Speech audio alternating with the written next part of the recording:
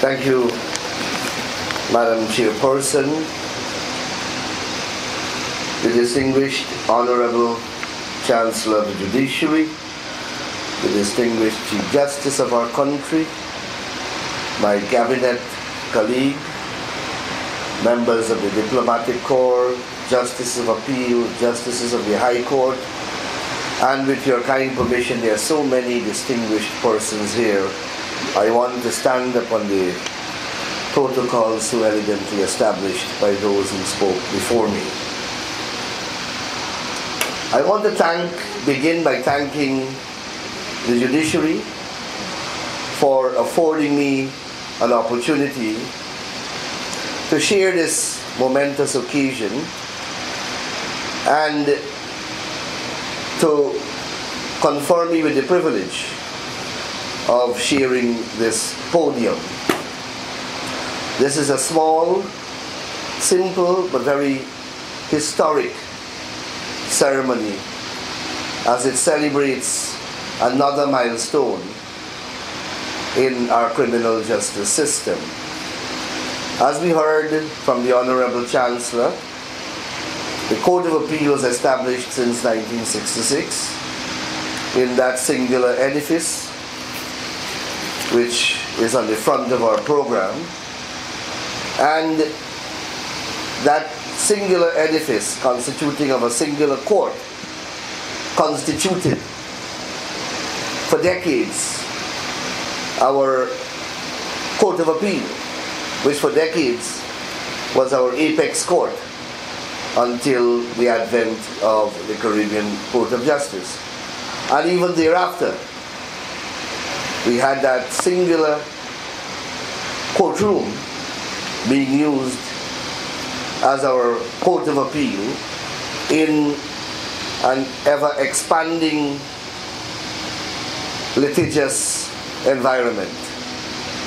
After a while, as expected, it would have become not feasible anymore. So I recall distinctly when the initiative began during my tenure as Attorney General between 2011 to 2015. Then Chancellor, the Honorable Karan Singh, engaged myself, Bishop Edgil, at that time Prime Minister Sam Hines. His office was located here as well. I think we sought the assistance of the Lands and Surveys Commission in getting the historical records out, in understanding what the judiciary was claiming was an encroachment by the executive on judiciary's property. So we had that first engagement, and then we left government and there was apparently an impasse. And when in 2020 we returned to government, Chancellor Cummings Edwards re-engaged us, and whatever differences existed were collapsed in the interest of the public and the interest of the state. And we are now celebrating that conciliated and mediated position. Seated, he was smiling when he hear the word conciliation, mediation. So we are here today to celebrate Guyana's second courtroom, or Guyana's Court of Appeal having its second courtroom. And this is only going to be one in many transformational interventions that will take place shortly. I have reiterated on many occasions, and I will repeat myself here, that our government is acutely aware of the fundamental role that the judiciary must play and our institutions of justice must play in the transformation which is taking place across the landscape of our country. In fact, we are of the firm view that the judiciary, law and order, and the institutions of justice are the foundation upon which modern society rests. And that is why we have never hesitated in partnering with the judiciary once there are resources available to execute both capital projects as well as current projects and initiatives. And both the Honorable Chancellor and the Honorable Chief Justice have graciously recognized the government's role and the way that the two arms of the state have coordinated, cooperated, and collaborated in many, many endeavors going forward. As I speak now, we have courthouses being built where we never had courthouses before. On the east bank of the Marara, we have three courthouses that either have begun construction or one will commence, and two have already commenced. Friendship, Soesdijk, and Providence. Across the river, we have Perfect Harmony. We are going to turn the sod, accompany the Chancellor and the Chief Justice and their team to visit a site at Tushin, where we will hopefully construct another magistrate court in Region 3 as Leonora and Wiedenhoek can take off the workload on the west coast of the Marara. Across the Essequibo River, we have already completed a new magistrates court at Bartica. We have two being constructed in Region 1, one at Mabaruma, one at Port Kaituma. We shall soon commission the Madhya Magistrates Court in Region 8.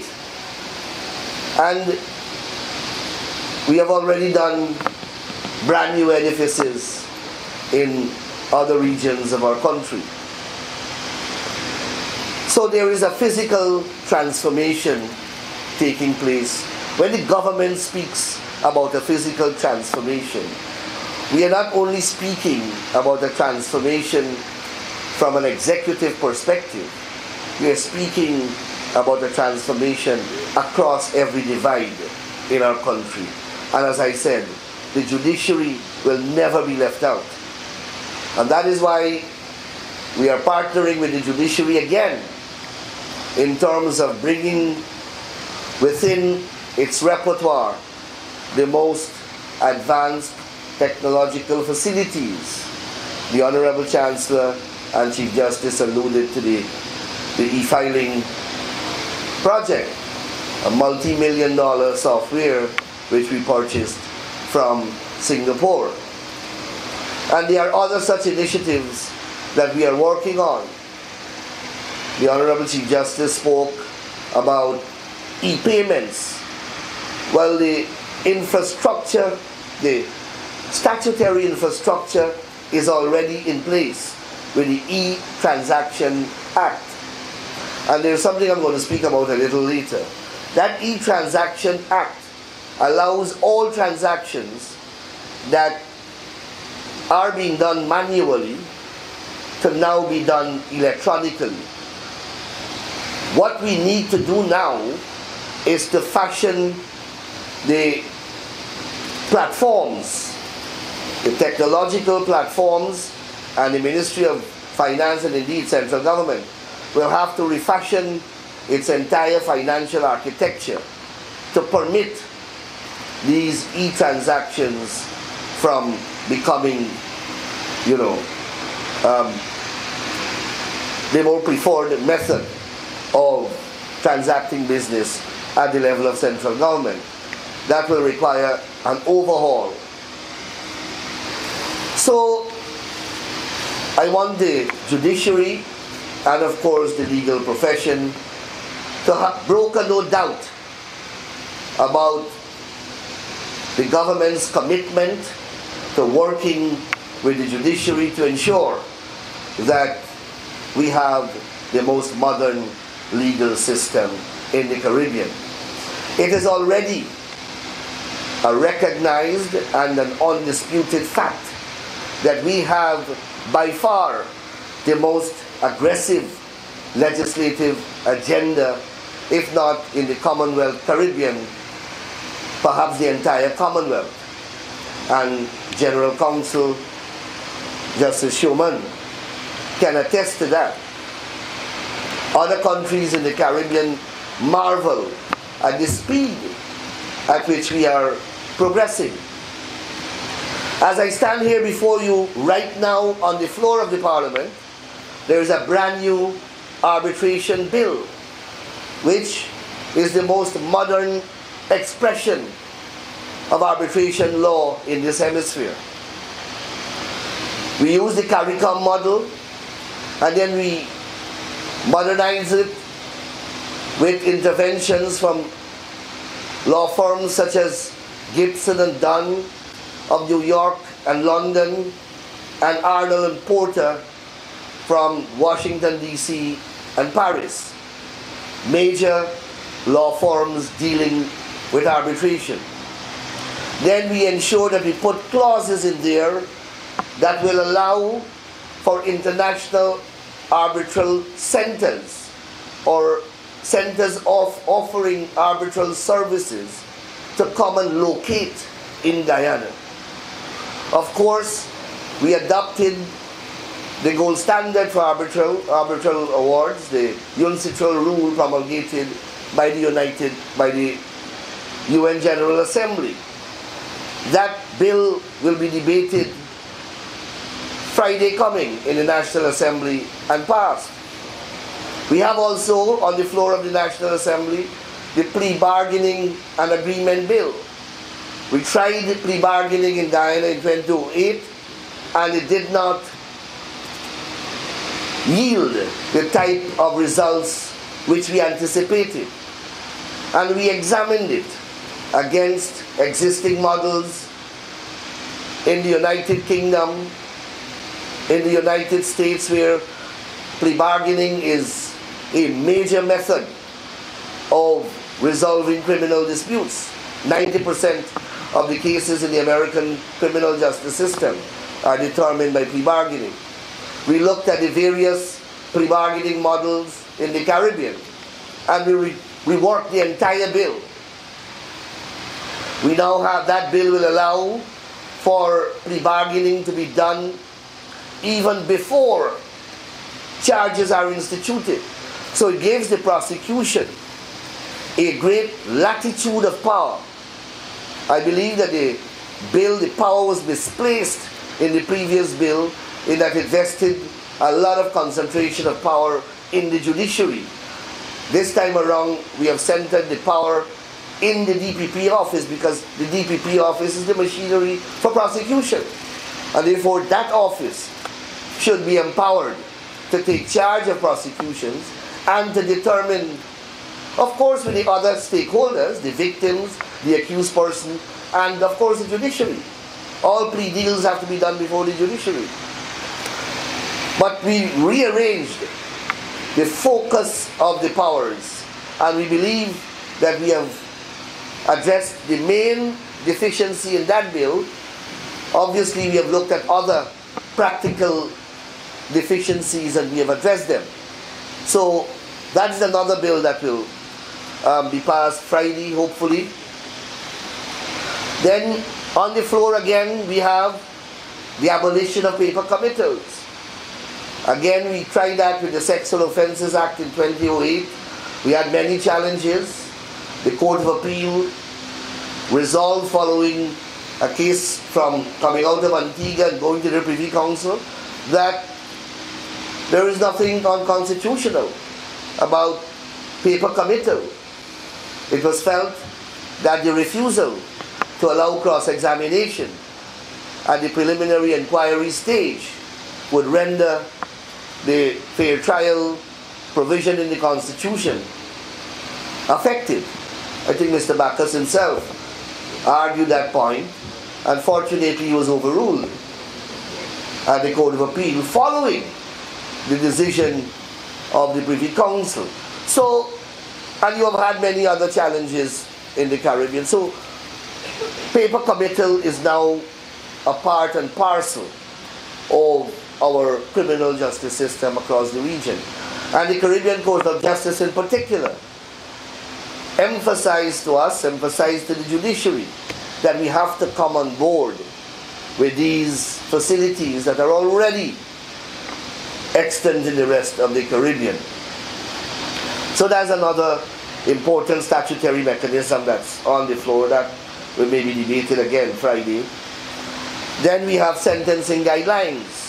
The consultant worked with the legal profession, worked with the judiciary. We had invaluable inputs from the judges and I believe the magistrates as well. And that initiative is now in its concluding stages. I have a consultant working on a new Evidence Act. We have an 1893 Evidence Act, and we have made piecemeal amendments to it to accommodate the massive technological changes that have taken place in the world. You can't do that anymore. Why keep patching it all the time? So a brand new comprehensive Evidence Act is going to replace our current legislation in that regard. Cybercrime legislation. That's a major issue now across the globe. Our Joanne Bond and Mr. Shala Prasad, our officer at our New York office at the UN, are leading the Caribbean's initiative, being part of a UN General Assembly initiative to craft a new cybercrime convention that will regulate all members of the United Nations. And from that convention will come a model statute, a model bill. Joanne and Trishala are leading the Caribbean's representation in that regard, because they are specifically working with a team to craft the Caribbean model bill in that regard. I mean, I can continue to speak here for a very, very long time on the many, many initiatives that we are working on, but I don't want to overstay my welcome. The law reports. Only this afternoon, just before I came, I approved the format for the law report 2008 to 2021, law reports of Guyana, so that the national printers can now go ahead to start printing. So you would recall that we had 1977 to 2007, that was the last set of law reports done. So, and we left it from 2007. So I picked up that slack, and we are doing from 2008 to 2021. It would have been done already, but I wanted the 2020-2021 period to be included because we had some major decisions coming out of that infamous 5 months period, which I want to be part of the law reports. So we should have our law reports, hard copies, ready for distribution in the next couple of months. Obviously, we want to have soft copies as well. We have to work out the arrangements, how that will be made available, because you know what the tendency is when lawyers hear that there are soft copies available, they don't bother buy the hard copies, and I would be left with a whole set of books. See Mr. Stephen Fraser smiling, but he bought when we printed the last set, I remember. The laws of Guyana, as you know, we contracted that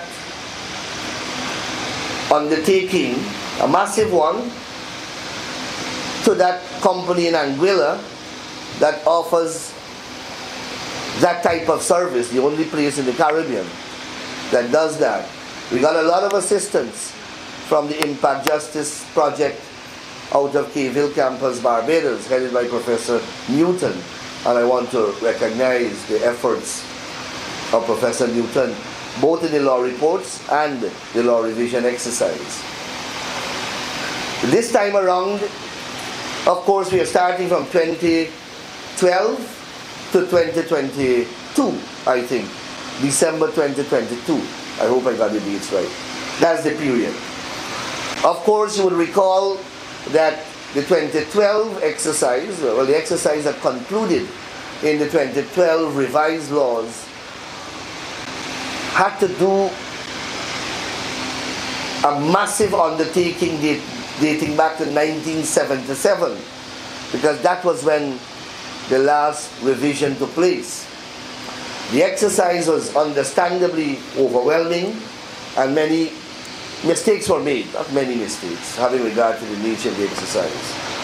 Mistakes were made, there were omissions made, and as soon as that exercise concluded, I had started an initiative headed by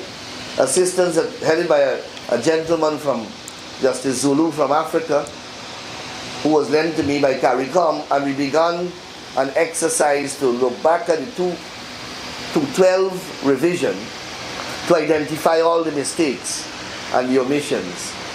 So we have that, and then, of course, that exercise did not incorporate most of our subsidiary legislation. So those are omitted. So there's a second parcel we had to include, and then of course we did the revision from 2012 in relation to all the bills that we passed from 2012 to 2022. So it's another massive undertaking. But we are at the concluding stages. There were institutional delays as expected, because in finding in particular the subsidiary legislation, the regulation, was not an easy task. We had to go to UG, Cave Hill, Parliament. We even are looking now in certain offices in London, Colonial Office in London, to look at if we can get some of those that were excluded. So that is a work in progress. We are also, the government of Guyana, through the Ministry of Legal Affairs and the Caribbean Court of Justice, funded by the IDB under the Support for Criminal Justice project, will be hosting a criminal justice conference in Guyana in July, on the 11th and 10th, on the 10th and 11th of July. I believe a save the date has already been sent out. So we are going to be the host of a mega event.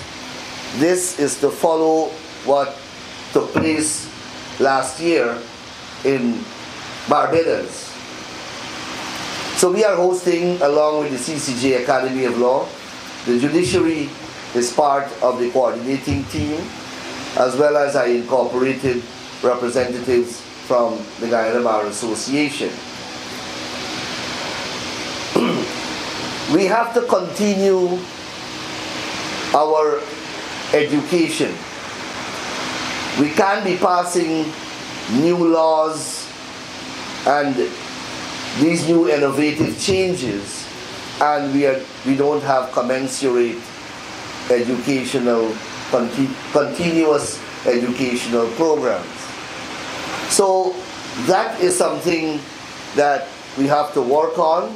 I know that a team came from the European Union. They met with me this morning. They went to see the DPP after meeting with me, and I believe they will be engaging the judiciary tomorrow.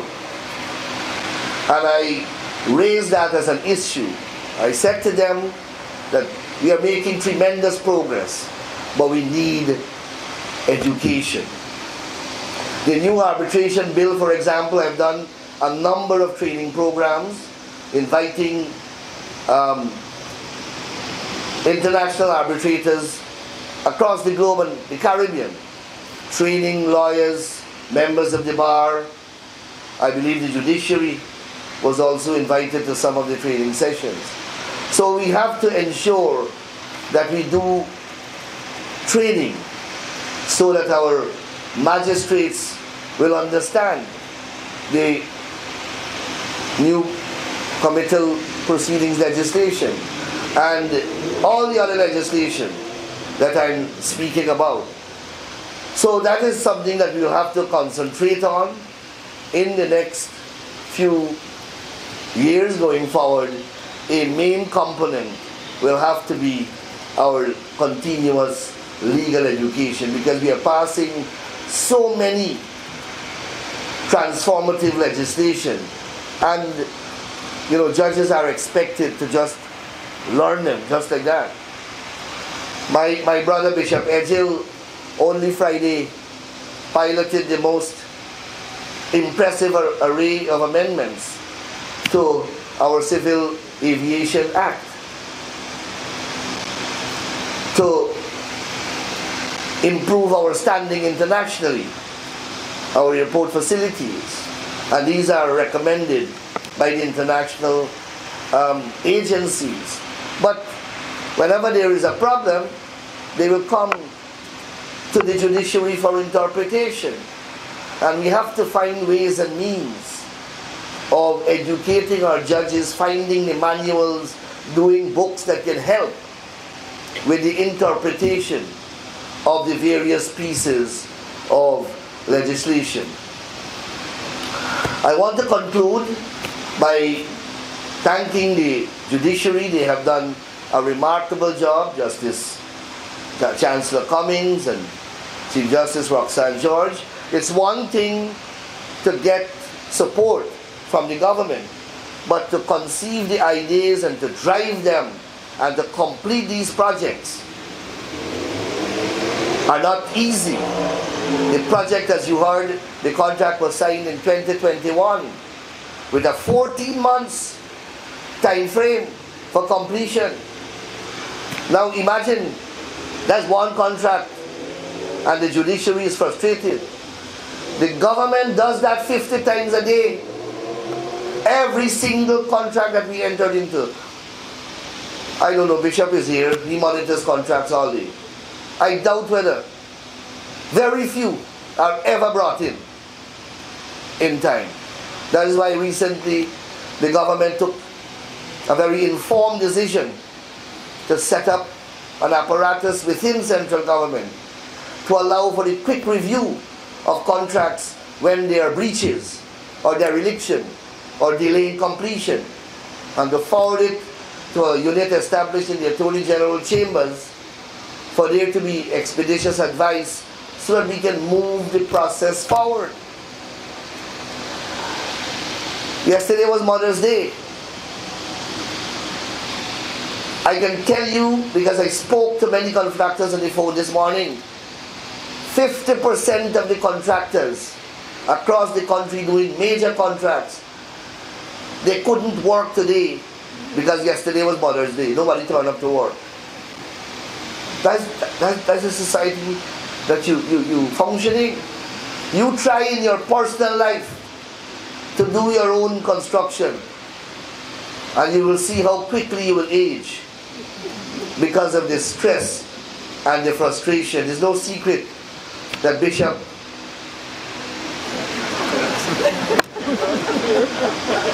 I can't say it aloud before I get there too.